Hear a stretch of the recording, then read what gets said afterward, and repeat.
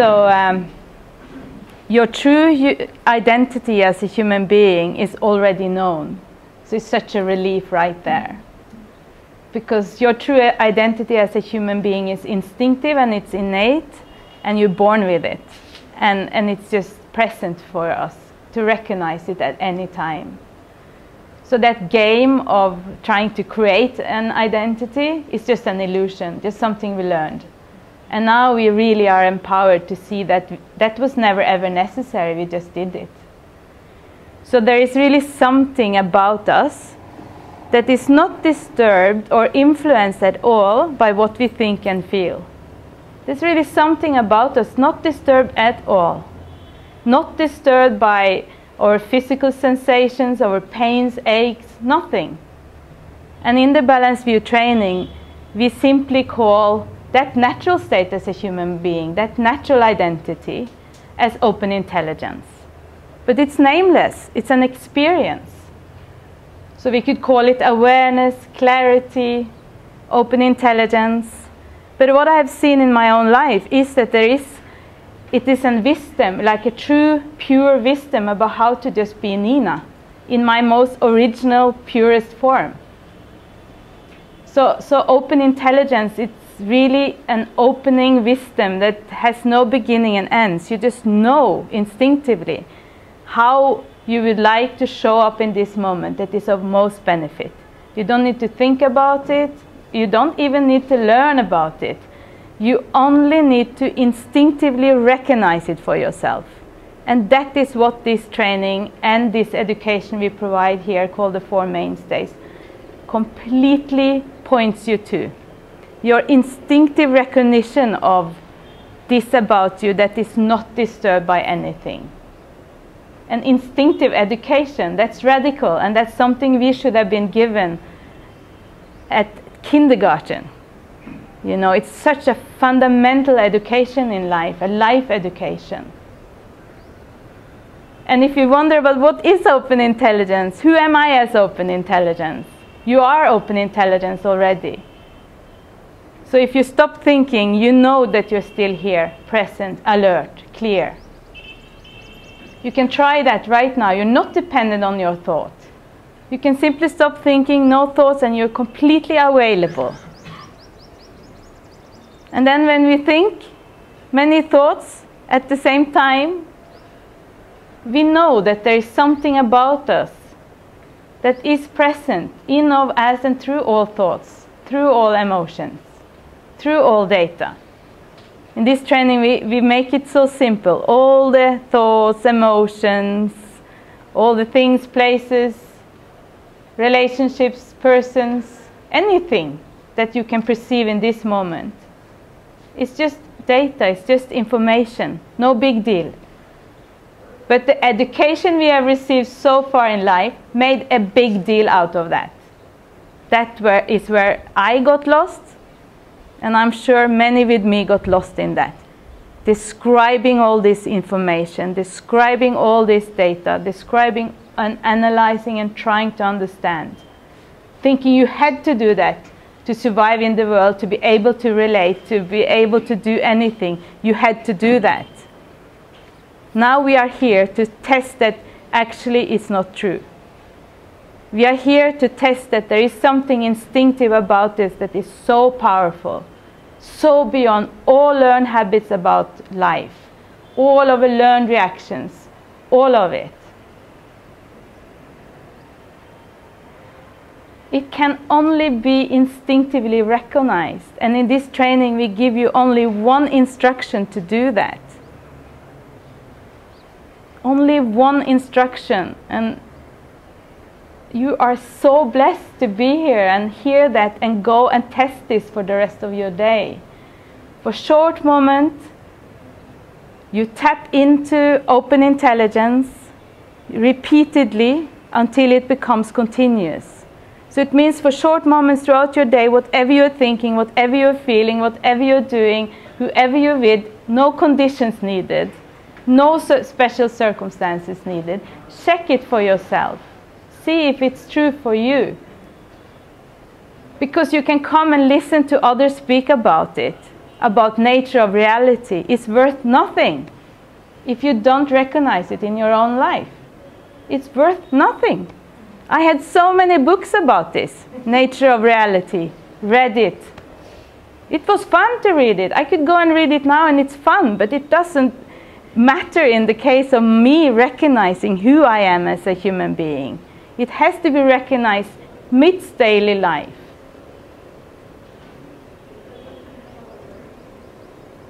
So I have seen in my life that there isn't any separation between outside world and inside world. If all is one, all is one. All ideas about selflessness or self-focusedness, where is that? It's ideas. You know your world through your own experience. There is nowhere else to know who you are. It's nowhere else to know who anyone else are. It's through getting yourself so clear. By short moments, you clear up all your experience. You see yourself naked clearly while being angry. Not afterwards, while being angry. You see yourself naked clearly while being so sad and crying. You see yourself naked and clearly while being so happy and enthusiastic. See who you are then.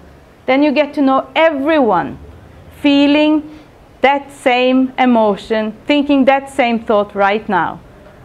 How could we ever think we could help anyone without knowing this deeply in ourselves? This isn't any mystery. And I have been working for many, many years in Africa, all over the world, trying to really make a change in the world. So I'm happy to sit here today in this chair to say that that's worth nothing if I cannot demonstrate peace myself.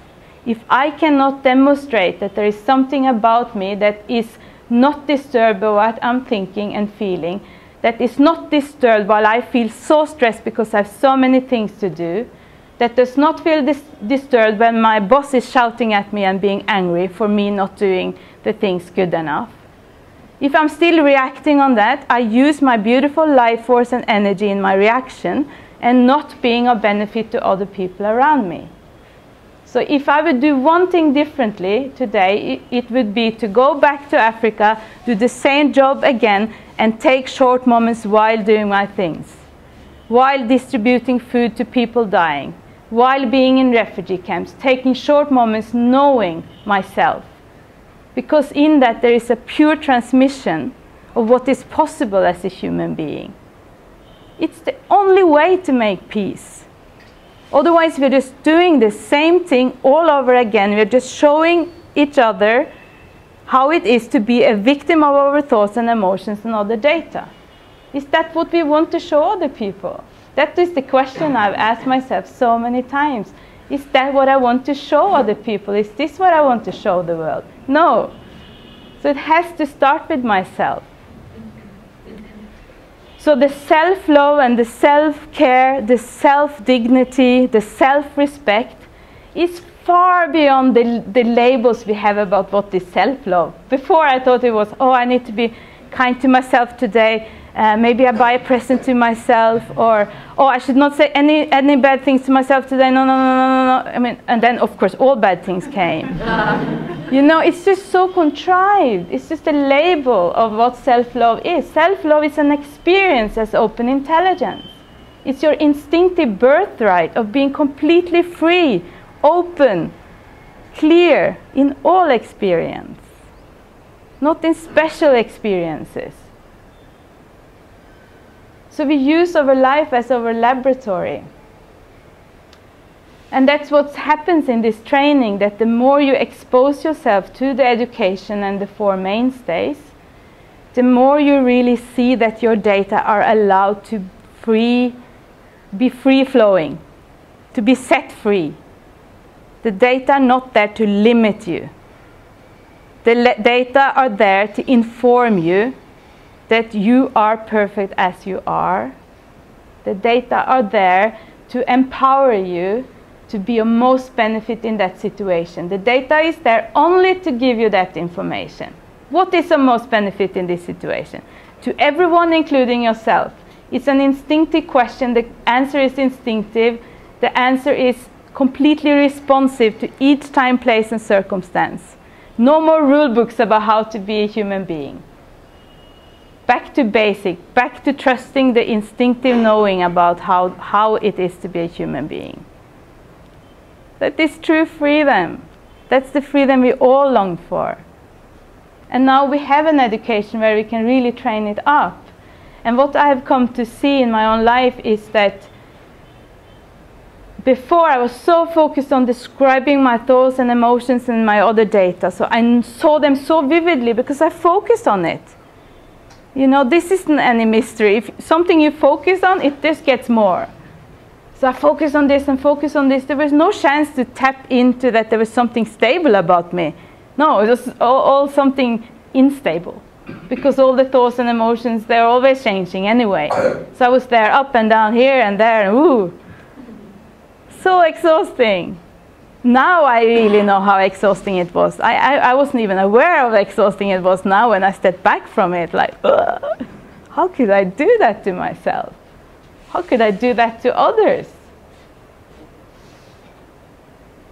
So there you see that it's just as the metaphor of the stars at night. At night you see the stars so clearly. This was me when I was focusing on data. It was so all over the place. Now, in short moments of open intelligence, it's a gradual outshining of all my data. It means that my recognition of myself as open intelligence is stronger and stronger, brighter and brighter, so now I don't see all this data anymore. It's there, I know they are there informing me, but I don't need to go in there and micromanagement and check and describe, and I know it's there. I know I still have feelings. I know I still have thoughts. I don't need to confirm that. It's been confirmed to me for 40 years. I know I have full on, all the time. Physical, mental, emotional data, all the time. No more need to check that out. Now I'm checking out myself as open intelligence. So therefore, it is like the stars are still there now today. We don't see it because the sun is bright. So it's basically the focus of open intelligence come in the front, and the focus of the data just go back, back, back, back. You know? And as Candy say, we are the lucky group that have the minds before and after. So all my life experience is gold. Because I know how it is to be completely trapped in descriptions of data. I'm so happy I know that. I will never forget that. You know, because then that's my pure connection with everyone. That's how I can save the world, because I know through my own experience how it is to be a human being. We got to face it. Face everything and avoid nothing. That is the greatest power. Your greatest power and the greatest power of humanity. And it's so fun to see yourself when you are not afraid, or even fearlessness is there, even if you are full of fears. You know, but it's a discovery. Every day I feel more empowered to see myself nakedly. Every day. More willing, more open, more fun, more scary, but still more stable. Because I've seen that all ideas about thinking all this data will drive me mad.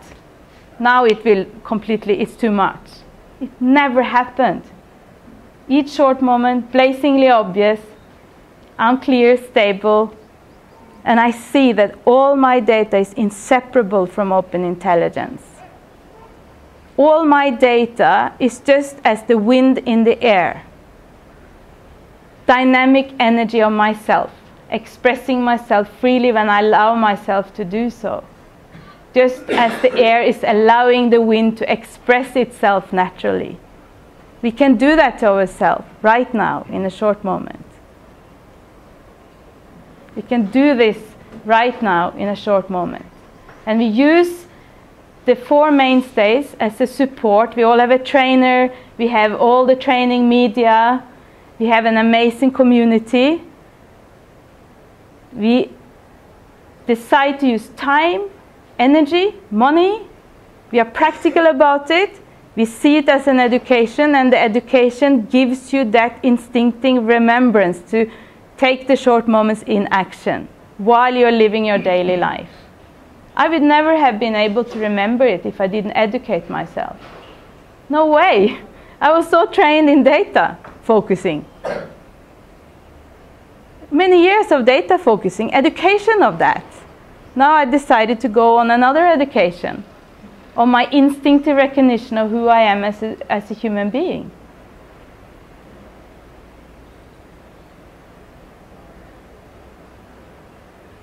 So it's only from there everything will change.